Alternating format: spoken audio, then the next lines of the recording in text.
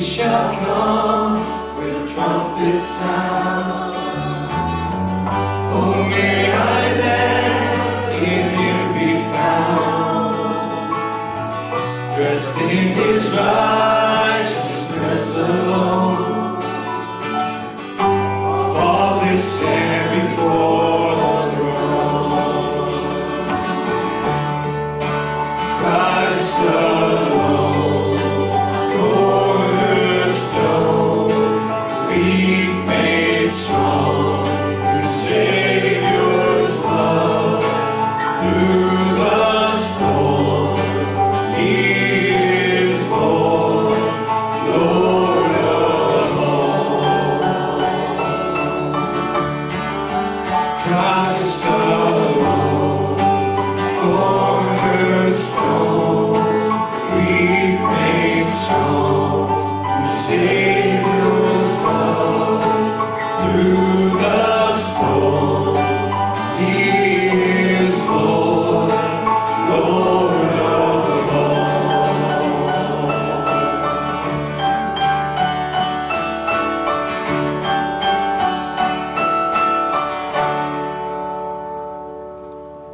Amen.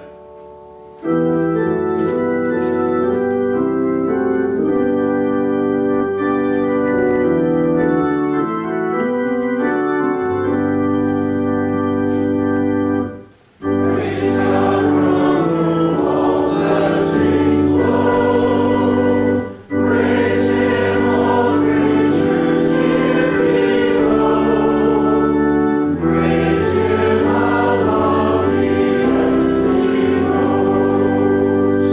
Praise Father, Son, and Holy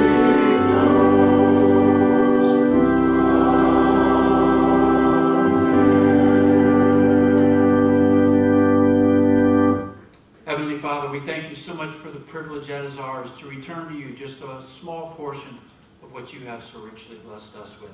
Father, we pray that you'll take these gifts, that you'll bless each giver here today, and that you will multiply this gift so it can be used by you to further your kingdom. For it's in Jesus' name that we pray. Amen. You may be seated.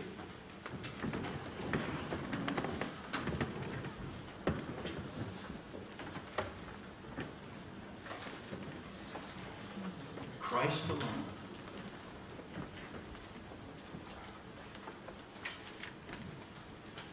I'll be reading from Acts chapter 4, verses 8 to 12. Then Peter, filled with the Holy Spirit, said to them, "Rulers and elders of our people, are we being questioned today because we've done a good deed for a crippled man? Do you want to know how he was healed? Let me clearly state to all of you and to all the people of Israel that he was healed by the powerful name of Jesus Christ the Nazarene, the man you crucified, but whom God raised from the dead. For Jesus is the one referred to in the Scriptures where it says, 'The stone that you builders rejected has now become the cornerstone.' There is salvation in no one else. God has given no other name under heaven by which we must be saved." May the Lord add his blessing and understanding to the reading of his word. Amen. Good morning, church.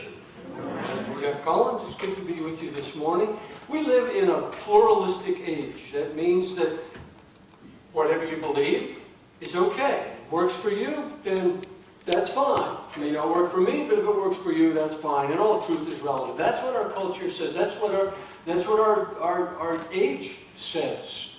It doesn't matter what path you choose. It's all okay. We'll all go to the same place. We'll all be okay in the end. And we should all just get along and be nice to each other, and that's all okay. And whatever you believe is okay. Unless, of course, if you believe that there is only one way and that all the other ways are wrong. Then you don't fit in. Then it doesn't quite work for them. You see, toleration is our highest virtue in our culture. That you just let anyone believe or do whatever they do, and that one way works for everybody. But does one way work for everybody?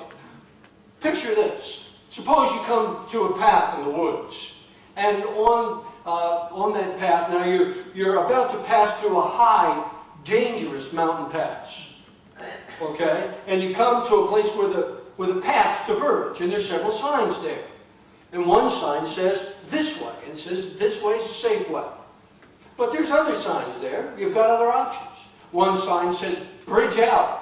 Yeah, if you go that way, you'll either come to the point where there's a bridge and you can't cross it and get stuck there, or you'll walk too far and go over the bridge and fall off. Not a good option.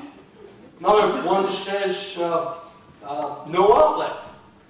Probably a path that just circles round and round. You just circle round and round till you die.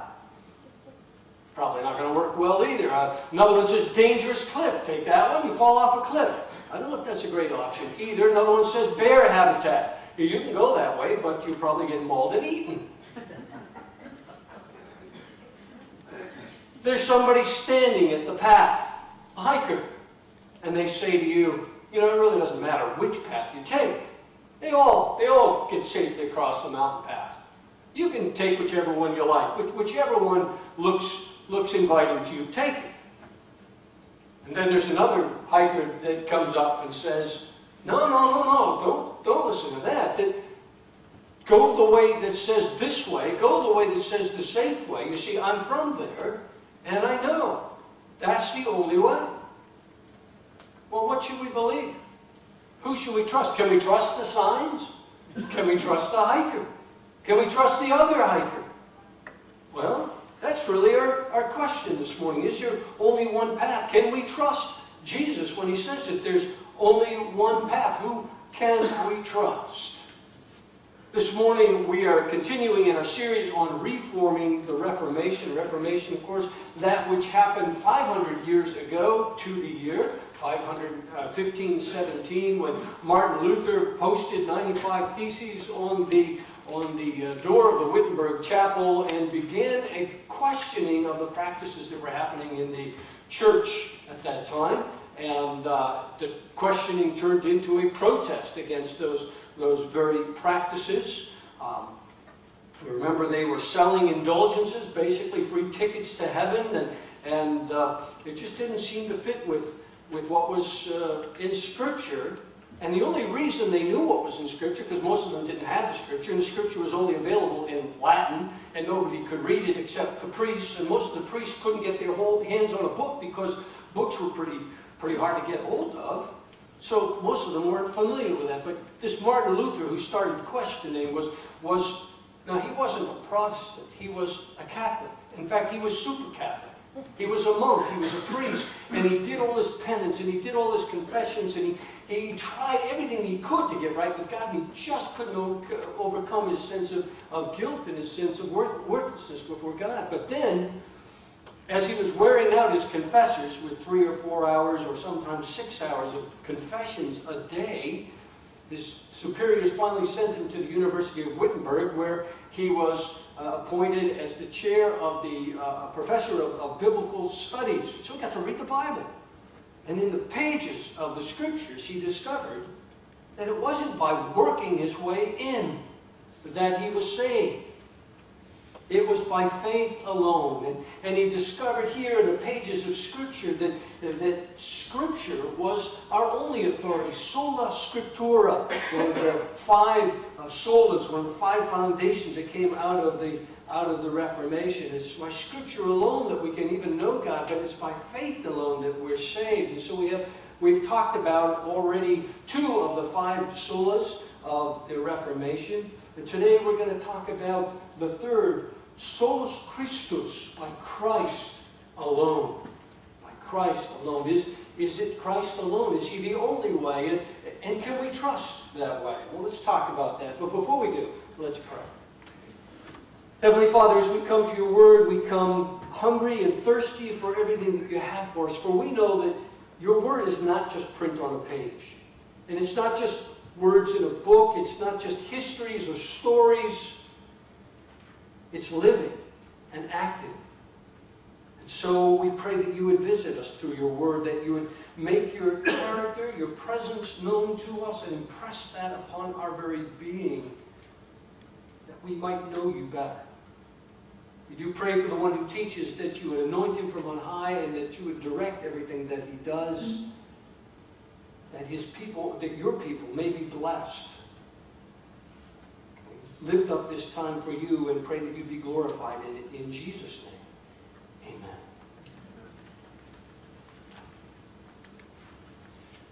Charles West, a friend of mine who's a pastor and missionary, sent me an email a couple of years ago about a pastor of Riverside Church in New York. Now, Riverside Church in New York is a very large church, probably one of the largest churches in our denomination, prominent church in our denomination in New York, right in Manhattan on Riverside Drive.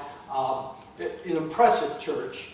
I think, if I heard right, their pastor has a full-time chauffeur and limousine and makes about $500,000 a year. So it's a prestigious pulpit. Dr. Brad Paxton was pastor of that church, but he only lasted about a year. There were problems in the church, some 2,000 members.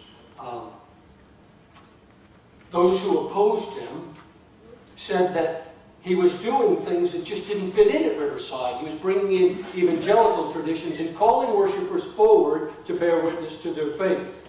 But if that wasn't enough, he was doing what was considered a Riverside heresy. Here's the heresy: that Jesus and only Jesus was the way to salvation. Imagine that. Jesus has become a heresy in his own church. The opposers said Riverside has embraced and I quote, embraced a broad spectrum interfaith style of Christian theology for all comers, whether Christian, Hindu, Buddhist, gay, lesbian, transgender, or none of the above. Doesn't matter. All the paths are good. See, they've bought into the culture, and they've thrown out the scriptures. They've thrown out everything that we learned in the Reformation. They've gone right back to forgetting and taking on whatever the culture was going to give them. I listened to a sermon clip from their new pastor, their current pastor. It was a wonderful message about freedom and loving each other and having hope. But there was no basis of hope. There was no gospel. There wasn't a single scripture in what she said, and there was nothing of Jesus Christ. After all, if she talks about Jesus Christ in that church, she'll get thrown out like Brad Paxton. Contrast that with what was read for us this morning. Peter and John were going up to the temple to pray one day, and as they went along, they encountered a man who had been crippled from birth. And he was begging. He was looking to them for money. And you remember the famous words of Peter, "Silver or gold I don't have, but what I have I give you. In the name of Jesus Christ, rise up and walk." And a man who was crippled from birth suddenly got up and walked, and he was walking and leaping and praising God, right? Like the song goes. And there was great joy, and people were astounded by what happened. And Peter and John were very quick to say, "What you've seen was done by the power of God in the name of Jesus Christ." Jesus Christ has raised this man to his feet, but more than that, Jesus Christ has been raised from the dead. He who you put to death, and he's talking to the people who put him to death, he who you put to death is God in the flesh, and he has been raised from the dead. And they began to preach the gospel because the people were seeing the power of the gospel, and many were coming to believing. And you think that's a great thing, right? Except if you were a religious leader, because, you know, they were really responsible for putting Jesus on the cross, and they really didn't want this message getting out. They thought they'd put this all behind them. I mean, how much more could they do than put the man on the cross? How much more could they do than kill him? But now he rises from the dead. There's no getting rid of him. And so they arrest John and Peter. And they bring them before the Sanhedrin, which you know is the highest court in the land. It's the most powerful people among their people. They are opposed to Jesus, But Peter and John never backed down, they never flinched. And even in the face of that opposition, they proclaim the message of the gospel, which they know to be true, because they've seen Jesus raised from the dead. They've seen him alive again. And there's no squelching that. There's no silencing that. There's no saying, okay, well, you know, maybe you know, it just doesn't fit or whatever. No. What do they say? There's salvation in no one else. God has given no other name under heaven by which we must be saved. Salvation is found in no one else but the name of Jesus Christ and him only. Here they are before the highest court of the land, but they remain unflinching. Here they are before those who put their master to death, knowing that their lives are also on the line here. But they don't care, because they've seen the risen Christ, and they know that no matter what these people might do to them, they have eternal life. They have no fear. We see that kind of boldness in Paul, too, the apostle to the Gentiles, when he writes to the Galatians church and wants to make sure that they keep focused on the gospel as they received it, that it's Christ alone by whom we have been saved. Let God's curse fall on anyone, including us, or even an angel from heaven, Paul says, who preaches a different kind of good news than the one we preached. The good news which was preached is the good news which was true before, it was true in Paul's day, it is true today, it is true forever. It is unchanging, it is found in the words of Scripture, and we can rely upon it fully. Paul makes that bold statement. Did these guys make this up? Did these guys, were they just arrogant? Did they think that there was some kind of advantage to this? Their lives testify to something different. There was no advantage other than the spread of the gospel. But even as the gospel spread, their lives were still on the line. The message of the gospel really brought them trouble. I mean, if you just look at it from an objective point of view, almost all of them died for their faith. Almost all of them died insisting that Christ had been raised from the dead and that he was the only way to salvation. And they didn't back down even in the face of tortures and death. Why would someone do that unless it was true? You know, they could have gotten along with the people of that day, especially, you know, the Romans and the pagans. I mean, after all, they had mints of gods. They had lots of gods for everything. And they didn't mind if there were more gods. That wasn't really a threat to them. What was a threat to them was when these believers are saying that Jesus Christ is the only God, the only way. They could have fit in real well with the pagans if they'd said, well, Jesus is another God. We can add him to the pantheon. Pagans were very pluralistic. They're very tolerant of, you know, you can worship this God, and I'll worship this God, and all the gods, you know, it doesn't really matter which one we worship. Pagans are still very tolerant. Anyone who's tolerant of any way at all, but intolerant when we insist that it's the only way. But these believers, in many since, in the centuries since, believed it was worth dying for and have done so through the ages. See, this gospel, this message of salvation, of the resurrection of Christ and the eternal life that we find in Christ is not from men. It's from God. Galatians 1, verses 11 to 12. Dear brothers and sisters, I want you to understand that the gospel message I preach is not based on mere human reasoning. I didn't make this stuff up, he's saying. I received my message from no human source, and no one taught me. Instead, I received it by direct revelation from Jesus Christ. Remember, Paul didn't encounter Jesus Christ until after he'd been raised from the dead. Why did they all believe this? Why did they insist it? Because they saw Christ. And because Christ himself said that he was the only way, the only path. Sola, solus Christus. John 14:6. Jesus told him, I am the way, and the truth, and the life, and no one comes to the Father except through me. That's pretty exclusive.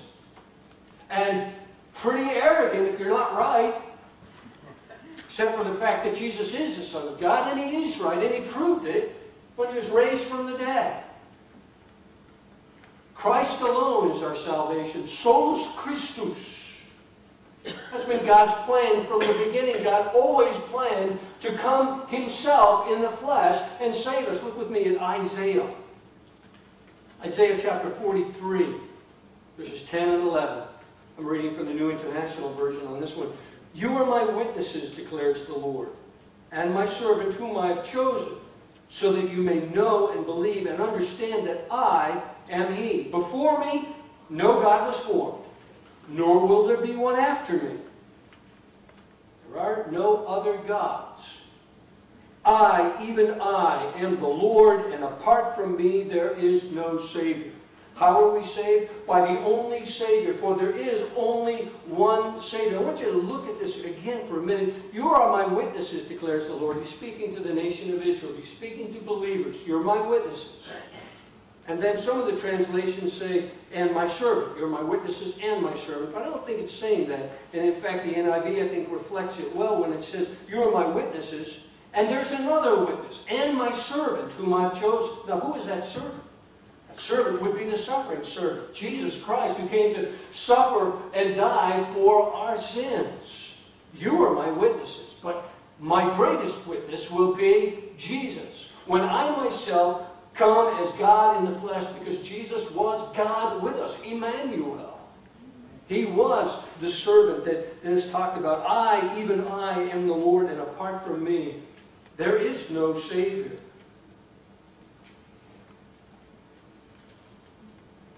Christ alone is our Savior. In the time of the Reformation, they've lost sight of the fact that Christ alone is our salvation. They'd lost sight of it because they'd lost sight of the Bible. Most of them didn't know it. So whatever the priest said, I guess that's true, because the priest must know. The priest often didn't know, but whatever the church said, they went with. And so things were getting out of hand. Things were getting twisted. The church believed that it wasn't just by Christ that you were saved, but by Christ and the church. The church which had to dispense the grace of God. It was the dispensary. Without the church, you couldn't come to Christ. So they made themselves a middleman, and they ended up getting in the way of Christ. You remember indulgences I mentioned before. Indulgences were your free ticket to heaven. You didn't have to suffer in any way. You didn't have to have any punishment. You didn't have to pay for your sins. But you could pay for this indulgence and get your sins forgiven. And what people did, because, that's all they knew, they bought the indulgences, and they thought, well, I'm forgiven of my sins. I bought a plenary indulgence, that plenary meaning that it covers all my sins, so I don't have to worry about it. So I don't even think about sins. I live however I want. I covered the religious thing. I bought my indulgence. And so they didn't walk with Christ. They didn't seek Christ. They didn't seek to know Him better. They sort of just did their own thing. They'd done their religious. They covered the religious thing. Now they could do whatever they pleased. You see the same attitude today. My Catholic friends who worked hard to get their confirmation and their first Holy Communion. They did all the church stuff. They learned the catechism. And then that was it. They did their religious stuff. And they stopped going to church. Unless, it's a special holiday and mom wants them to go, or they're feeling especially guilty and they feel like they better go to confession and have the church cover it for them. But most of the time, they did whatever seemed good. And whatever seems good is usually whatever the culture's saying is good, because after all, we want to kind of get along with people. We all want to be nice. And so they've done their religious thing. And if they're not sure, even today, if they're not quite sure if they've covered it through what they did and the church saying the masses for them and confession, they can buy an indulgence. Even today, can get an indulgence that will cover all their sins, or even get one for their dead relatives. This is still in the Catholic Catechism, the current Catholic Catechism. All you need to do is Google it, all right, and it'll come up with the Catholic Catechism, Chapter 2, Article 10, is indulgences. And this is what it says about indulgences. This is from the Catholic Catechism. The doctrine and practice of indulgences in the Church are closely linked to the effects of the sacrament of penance. Penance is working off your sins. An indulgence is a remission before God of the temporal punishment due to sins whose guilt has already been forgiven, which the faithful Christian who is duly disposed gains under certain prescribed conditions. You do enough penance, you give enough money, through the action of the church, not you people, believers, but, the hierarchy of the clergy. That's the church they're talking about. The action of the church, which as the minister of redemption dispenses and applies with authority the treasury of the satisfactions of Christ and the saints. In other words, they believe that the guilt of sins has been taken away for Catholics. But the punishment for sins, you need to deal with the church there. The church has to be an intermediary there, or you're still going to get punished for your sins. So you may need an indulgence, you may need to do some Hail Marys and some Our Fathers and some confessions and things like that, because otherwise you're not covered. Notice, again, the hierarchy of the clergy is the church, and they're the medium, the middleman that gets between you and Christ. We believe as Protestants, because we protested against this 500 years ago, that there's a priesthood of believers, that everyone who believes is a priest before God. You're a holy nation, a royal priesthood, Peter writes in his second letter. Guilt still remains, and only the church can take it away. And the Catechism continues, an indulgence is a partial or plenary, depending on what you buy, according to as it removes either part or all of the temporal punishment due to sin. The faithful can gain indulgences for themselves or apply them to the dead. This is the current Catholic Catechism. This isn't 500 years ago. 500 years ago, when John Tetzel was selling indulgences, he really only had permission from the church to sell them for the living and their past sins. He added in future sins, and he added in for the dead, because they were selling so well, and they had to fund St. Peter's, which they were building at the time. But even Tetzel didn't have as much power as they're giving now to indulgences. They do their religious stuff, and then they kind of stay away from the church, because if we stay away from the church, then we're not aware of our sins, and if we're not aware of them, they don't exist. Right? And if we're not caught, we're not guilty. But if we go to church, we're going to feel guilty. And then we got to do the confessions and the Hail Marys and the Our Fathers and the beads and all those things. We got to work our way back in and maybe even buy an indulgence.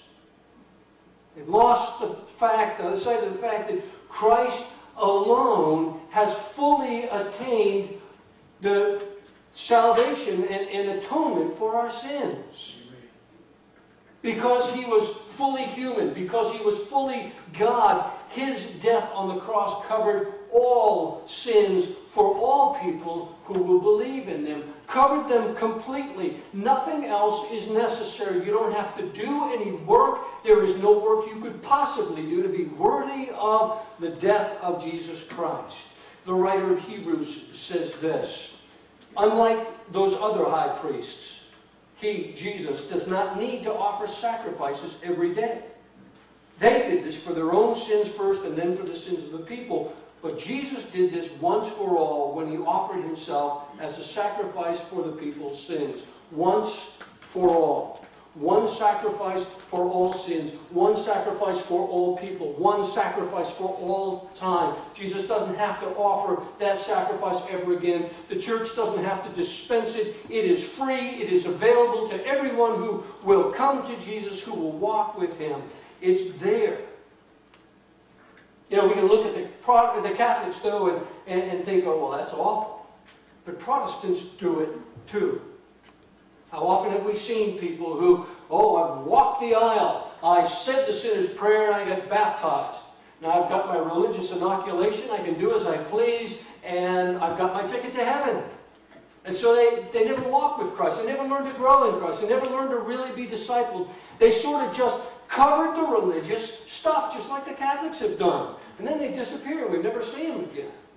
They don't hunger and thirst after righteousness. They don't hunger for the Spirit of God to fill them, to walk with them. They don't hunger for God's presence in their lives. They've missed the point. The point wasn't to make you religious. It's not about religion. It's not about rituals. It's not about where you happen to go on Sundays. It's about Jesus Christ and Him only. It's about having a relationship with God through Jesus Christ, a right relationship, and then learning to walk with Him as our friend, as our guide, as our leader, as our shepherd, as the one who loves us like a groom loves a bride, as the one who is preparing a place for us for eternity, the one who so desires our company that He laid down His life on a cross to purchase our salvation, our redemption from sin, that we might spend eternity with Him and Him alone. Paul is so concerned about making this clear that he writes to the Corinthian church. He says, I resolved to know nothing while I was with you except Jesus Christ and Him crucified. If you don't pick up anything else that Paul says, if you don't pick up anything else that I say, pick up this. Jesus loves you. This I know, for the Bible tells us so. And His Spirit confirms it in us, that it's all about a relationship with Jesus Christ. He also says, rather than using clever and persuasive speeches, I relied on the power of the Holy Spirit. I did this so that you would not trust in human wisdom, but in the power of God. And we learn to trust in God, and we learn to walk with Him. Barbara was a delightful lady in my first church.